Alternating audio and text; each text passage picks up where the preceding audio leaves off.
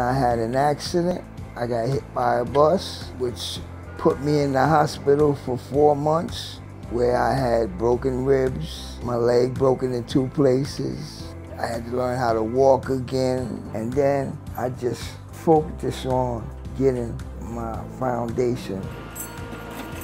This means the world to me. It's nothing like, I'm 61. This is the first time that I could say I have something that's mine. When I was living on the streets, I would walk by and see people with their lights on, and I would say, wow, they're in their houses. I wish that was me.